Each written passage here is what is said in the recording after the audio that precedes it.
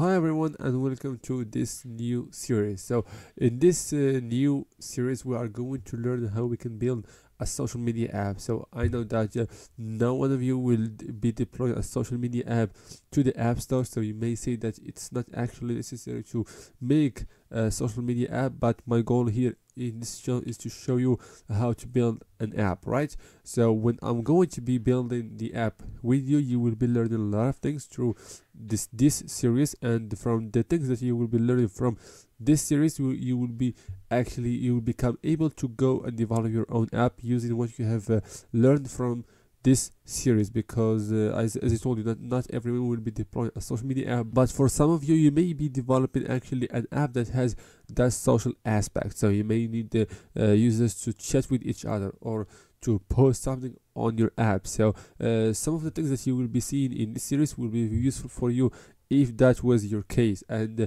if it was not your case anyway, you will be learning something new. That this is the only thing that I know, is that you will be getting a lot of value from this series. So without any further ado, I just want to go and show you the design or the UI that I have prepared for you, that we are going to be using to work and develop our app from A to Z. So again, you can get it from my Ko-fi page, the link in the description, so you can get it, use it to work with me in the next episodes. So without any further ado, let's see the UI and also see the structure that we are going to be following throughout this series. So this is actually the app. So it has a bunch of pages. We have the authentication page, the page where we are going to be chatting, and also we have the social feed. We are going to be seeing other people's posts, and we can then like it, comment. So we can comment, like, save as a bookmark, or just bookmark it, and here we can share it, right? So here we have the user feed,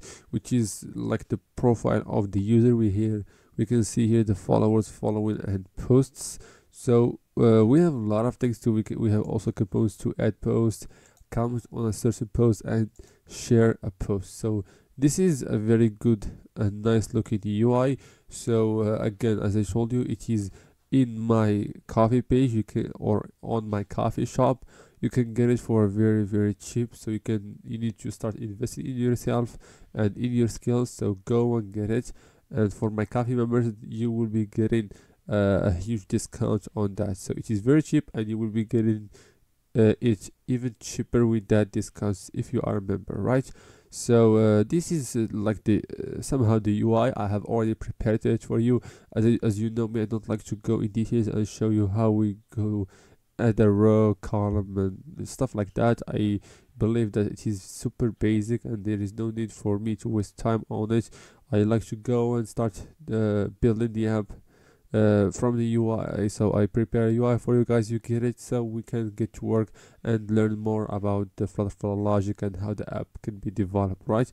So here inside Notion, here I have somehow the structure of this series, right? So we have here the overview, which is what you are looking at this moment.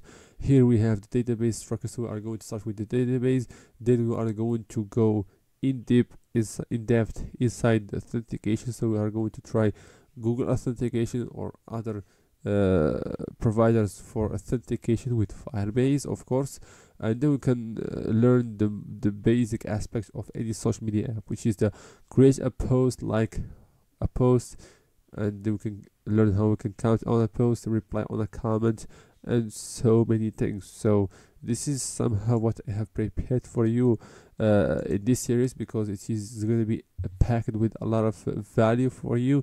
And of course, like the previous series where we built a chat app, some of the most advanced videos are going to be available from my Ko-fi shop, so you can get it. So some people have actually benefited from the video pack that I have used in the last series, which is building a chat app. They got it with a very cheap price, and so they learned a lot from that. Those videos were very helpful. So if you want to take your skills to the next level, you should definitely invest in yourself. So if you get that video pack, or any of informational products like a course or a book or something like that, this is not a waste of your money. Instead, it is an investment in yourself. You may put like $10 on one of my video packs, or like $50 on one of my courses, and that course or that video pack may teach you a skill that you can use to build an app that will be making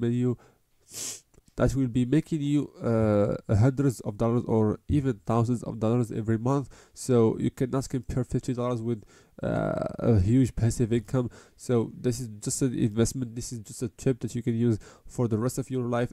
Always invest in yourself, learn the skills that will be making you either money or will be making your life much more better. So in today's video, I have only given you an overview of the app. I have told you what we are going to be seeing here, and I have given you that tip, which is to invest, or always invest in yourself and don't be cheap on yourself. And for me, I always give you cheap products, because I know most of you may not have a lot of money, but I always go down to the price. I give you value somehow for free or for cheap. So don't be lazy, go and invest in yourself, and you will be starting to see a very, very amazing result. So thank you so much for watching. In the next video, we are going to learn how we can actually do the database structure, which is always the first thing to do whenever you build any kind of app. And so at the end of this video, so by now it may appear somewhere in the screen if it was already published, but if it wasn't, you know what to do. Go now, subscribe to this channel, and turn on, so don't forget to turn on the bell icon, so if I posted that video, you will be the first one to be notified. So thank you so much for watching. I really appreciate that, and see you on the next video.